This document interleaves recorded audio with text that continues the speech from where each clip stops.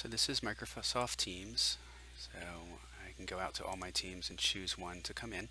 And now that I'm in that team, I'm going to click on Files. And our purpose here is to share these files to my desktop. And so the way to do that is to open this in SharePoint. And I'm essentially creating a link between this storage area and my desktop. So I'm going to click Sync and then Sync Now. It does ask me to open Office 365 and log in. I am already logged in, so just to show you what this is doing. This folder was just added, so this wasn't there before. So as well as all of my existing drives, my C drive, H drive, stuff like that.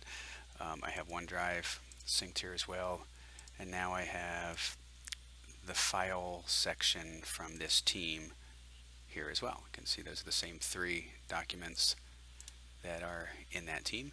So now I can easily add things to that team drive from my desktop or from Office 365. Just click and drag things in or drag things out. An added bonus is if I'm downloading something from the internet and I want it to go straight to the file area of that team, I don't have to download it to my desktop and then upload it there. It's all just one click and we're done.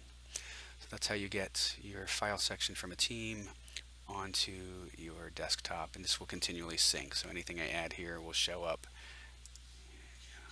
here, and anything I add here will show up in here.